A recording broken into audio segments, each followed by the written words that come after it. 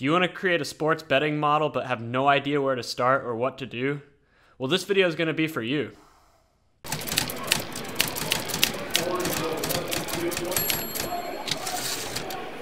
Welcome to Sports Betting Truth, where it is my goal to give you actual sports betting advice without the touting, shilling, hype, or false promises.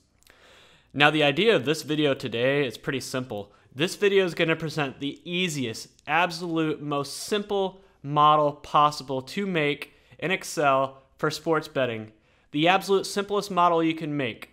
The idea of this video is to give you a general idea of what exactly sports betting modeling is, using the most basic concepts out there, just so you have an idea of what is possible with sports betting modeling and where exactly you would begin. I think a lot of people are overwhelmed just by the word model. They hear that word and they run for the hills. The point of this video is to show exactly what it is, but at the simplest level, at the most basic level. But keep in mind, this video is at a very basic level. It is literally a 101 level video. If you have any experience at all with this, you're probably gonna look at this video and be like, that's basic. Because that's the point. The point is to introduce the concept of sports modeling to people who have no experience with it at all. Now, this is gonna be a macro-free model. Everything in this model is going to be done with basic Excel functions. And I'm going to point this out from the get-go. This model is not going to win you money. So don't watch this video expecting to use this model to profit. It's too basic of a model, it's too easy and too simple of a model for it to make you money. Now, I will say this model would probably be better than doing absolutely nothing at all, but it still wouldn't win you money in the long run. But like I said, that's not the point of this video. The point of this video is to highlight the absolute basic, most core level principles of sports betting modeling. So with that being understood, let's get underway. So here's my Excel file titled Simple NFL Model. I'm using the NFL here just because it has the least number of games in a season, and I feel like that would be the easiest to do because it just doesn't have a lot of games compared to like baseball. I have last year's NFL schedule here on this tab titled Schedule. I have the away team, the away score, the home team, and the home score. That's all I have right now. So what I did is I went to profootballreference.com. It has a lot of good resources for all sports, not just football. And so what I did is I decided for this model to use one stat, because that is the absolute simplest way you can do a model, is using one stat. So I figured a good all-around stat that we could use would be this stat right here called SRS. It stands for Simple Rating System. It's basically a very simple way to assign a power rating to every NFL team. And Sports Reference does this for all sports, not just football. So what I did is I took every team's SRS rating and I put it in this tab right here next to their name. So this is every team's SRS, like the Patriots, a 5.2 SRS, the Dolphins, minus 8.8. Obviously, the higher the SRS, the better. And so I go back to my schedule tab and I have this column right here, margin. And then I have this column right here, ASRS, and this column right here, HSRS. So away SRS, home SRS. So what I'm going to do here for margin is pretty simple. Just a simple Excel equation. Away score minus home score. B2 minus D2 minus 6 for that game. And then I'm just going to fill it all the way down. Double click right there. And all the margins are calculated. For ASRS, what I'm going to do is a VLOOKUP. So equals VLOOKUP. B2, or A2, my bad. A2, comma, table array. So I go over to SRS tab and I highlight this table. Make sure you put the dollar signs in front of the letters and numbers here on the A1 to B32. So when you fill, it doesn't change the letters and numbers. And then column index number, so how many columns over it is, 2. So the second column's 2, and then false. And that will fill in the Atlanta Falcons SRS. And then I just fill that all the way down, and now every team's SRS, every away team's SRS is now populated. So now I'm going to do the same thing for home SRS.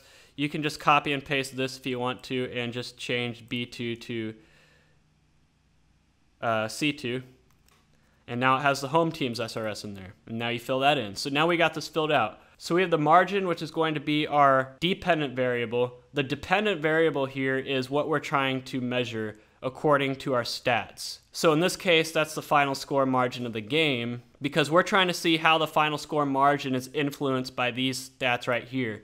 These stats right here are what are called our independent variables, aka they're not going to be influenced by anything. They're independent, but we're hoping that the margin is influenced. So now that we have this all filled out all the way for every game, what we're going to do now is calculate our equation. So this model is going to be based on basic linear regression principles. So what you want to do is go to the Data tab, but most people aren't going to have the add-in installed. I don't on this new laptop, so what I'm going to do is add it myself and show you how to do it. So you go down to File Options, Add-ins, and you're looking for Analysis Tool Pack. You want to click on that and click Go, and then click Analysis Tool Pack and Analysis Tool Pack VBA, and then hit OK. And now we have this tab right here, Data Analysis. So you click on Data Analysis, and then you want to scroll down to Regression. So you click on Regression, and then you have this right here. So our input y's is going to be our margin. Our y value, our dependent variable. So just click that, Control-Shift down, whoops, Control-Shift down, and there's that. And then click on the X range box, scroll back up, and select our independent variables, our X values, Control-Shift down. So we have that filled in. So you want to click on labels just so you know what the values are. You want to have new worksheet. You want to have residuals and line fit plots. And then click OK. And now it calculated our regression. A lot to unpack here, but trust me, it's not that complicated. So we have our line fit plots first of all. What we're looking for right here is this line fit plot right here, because this is what we're going to use. So basically it plotted all of the margins and the predicted margins based on this simple model, which is the orange line. So basically what this number right here, R square, this is an important number. So the R square here is basically how many of our dependent variables, the margin, were predicted by the independent variables, the SRS. In this case, about 31.7% of the margins could be explained by the SRS, which 31% is average. Basically, the higher the R square is, the more predicative your model is going to be. So you want to shoot for a high number here, but it's not the end of the world if it's low. I'll just say that. Besides, we're only using one stat here, so obviously it's not going to predict everything. So 31.7% for one stat is actually pretty good. So that's the most important stat up here under regression statistics. What you're looking for right here for regression F, you want to make sure this number is low, which it is. As long as it's under 0.05, you're good. And then there's some important numbers down here. The intercept is a very important one right here. The intercept is basically where the line starts. In this case, minus 2.24. But also in sports gambling modeling, the intercept is almost always the home advantage. In this case, the away team had a minus 2.24 point disadvantage for every game according to this model, which is pretty accurate. It's pretty accurate with what we know about home advantage constants. The simplest way to explain coefficient is that for every change in our independent variables, how did the dependent variable change? So basically for every 0.98 unit increase in the away SRS, the margin changed. That's the simplest way to put it. It's basically the slope of the line. It's basically the angle of this slope right here. And then the other important value here is our p-value. Basically, just like significant F, if it's under 0.05, you're probably good. The lower the better here, but especially under 0.05. When you're using a lot of different variables instead of just one, there's going to be a lot of numbers here, but the lower numbers are going to be the ones that are more predicative. So that's basically what we're looking for here. So in this case, this is one giant equation. You want to copy and paste these three things and bring them back over to our schedule tab. Just put them right here. It doesn't matter where you put them. So the intercept is the home advantage. So this is actually all one giant equation, right? So let's pick a random matchup. Let's go with the Cowboys and the Lions, okay? So the Cowboys SRS this past season was 1.1. So we're going to put that right here. The Lions SRS this past season was -3. We're going to put that right here. And let's pretend that the Cowboys are playing at the Lions. So our equation is basically going to be very simple. It's going to be the intercept plus the ASRS times the Cowboys SRS and the HSRS times the Lions SRS. So I'm going to put this equation right here. Equals intercept P10 plus parentheses Cowboys SRS 1.1 or P14 times the ASRS coefficient, in this case right here, 0.98097, close parentheses, plus the Lions SRS, in this case -3, times the HSRS coefficient, in this case minus 1.022713, close parentheses. That's our equation, right? So what this number represents, 1.906727.9, that number represents the predicted margin of this matchup. And since we're basing everything off away teams, basically the Cowboys would be favored by 1.9067279 points in this hypothetical matchup. So let's say the odds boards are showing the Cowboys at -3. But your model right here says that the Cowboys should only be favored by 1.906729. So basically, according to your model, the Lions have an edge of 1.1 points. There is 1.1 point of value on the Lions at +3. So according to your model, if you're going to bet according to your model, you would bet the Lions because of that edge, assuming your model is right. That is basically the simplest way to do a model, right there. Now, like I said, that model's not going to win you money. It's too simple, but you get the idea. That is what is known as a linear regression model. There's other ways to model, but this is the simplest example I could give. Now, what if you wanted to add more stats than just SRS? Well, I had that prepared. Right here on the stats tab, I got these columns ready to go. I picked 4 random stats to go along with SRS. I just randomly picked 4 stats. I picked offensive yards per play, offensive penalty yards, turnovers forced, and defensive rushing yards per play allowed. Random stats. So what we're going to do right here is run the same concept that we did right here and fill these stats in. We're going to fill these stats in just like we did right here. So let me do that. Like I said, VLOOKUP.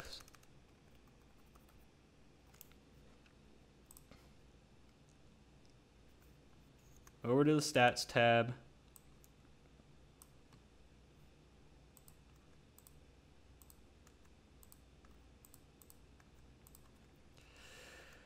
Three, false. Whoops. Oh, I did VLOOKUP, that's why. VLOOKUP. All right. And this right here is the away offensive yards per play for the Falcons. We're going to fill that all the way down. And then we're going to do the same thing across the board. I'm not going to show that to you. All right, so we got all these stats filled in. So what we're going to do now is the same thing we did with the simple model. We're going to regress based on these 5 statistics. So go to data, data analysis, regression. Our Y range is going to stay the same. We're still trying to measure the margin for a dependent variable. And our independent variables are going to be all these. Here we go. Let's see if this is going to be any good. And all right, our R square barely improved. So it looks like these stats I picked probably weren't that predicative compared to everything else. But again, they're basic stats. They're not advanced stats. And they're unadjusted stats. That's another debate for another time. So what we're going to look for here is our p-values. So basically this value is very low, so that one looks good. This value is low, so that looks good. But all the rest of them are over 0.05. So basically none of these variables I picked are predicative compared to these two. So that explains why the R squared didn't really change that much. But the equation is the same. You would do the same exact thing like you did for the simple model. It's the same exact concept. Nothing changes, only you have to add more coefficient calculations. So if we did a hypothetical matchup of the Dolphins and the Browns, basically we would take every team's statistics. So the Dolphins right here, they're right here. And then their SRS was minus 8.8. And then the Browns, here they are. And then the Browns are right over here. Here's their stats. And their SRS was minus 0.3. So you do the same thing. The intercept in this case is not going to match the home advantage because 11.94 obviously doesn't make any sense. It doesn't always match the home advantage, but if your model is on point, it usually will.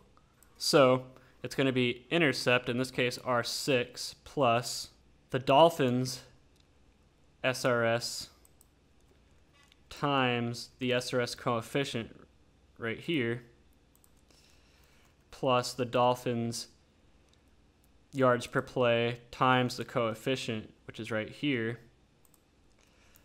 plus the Dolphins penalty yards times the penalty yard coefficient plus the Dolphins' turnovers forced times the turnovers forced coefficient plus the Dolphins' defensive rushing yards per play allowed times that coefficient right here. And then you do the same thing for the Browns, the rushing yards per play allowed times that coefficient.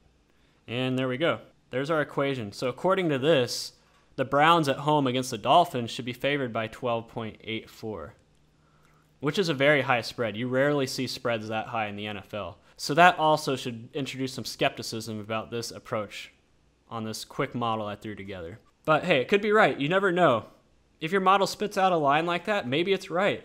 That's why you test these things over time and do a bunch of trials and testing in the long run to see if it's actually a worthwhile model or not. That might be a good number. It might not be. You don't know until you test it out over time, a bunch of trials to see if it's worthwhile or not. That's what you're trying to do. There's only one way to find out if a model is any good or not, and that's to test it. There's a bunch of different ways you can test a model. That's another video for another time, but that's how you would gauge whether this number is any good or not. But anyway, that is the absolute simplest way to approach a sports betting model. Again, these models will not win you money, but I hope it helped illustrate the concepts of models, and I hope at least now you have a direction on where to go going forward. Again, this is the very ground level. It can get so much more complex and advanced than this, but it's up to you to see how much you ultimately want to advance yourself, but at least now you have the roots, the foundation to build upon when it comes to modeling. This is only one type of model. Again, this is a linear regression style model. It's not the only way to do it. There are other modeling methods out there. You have power ranking models, you have Monte Carlo models, but this is a linear regression model, probably the simplest way to do it. I hope you found this video educational and helpful. If you like this video, go ahead and hit that like button and subscribe. I will be bringing more videos like this to you to help educate you and teach you about sports gambling and approaches you can take for long-term sports gambling profitability. Until next time, this is Sports Betting Truth signing off.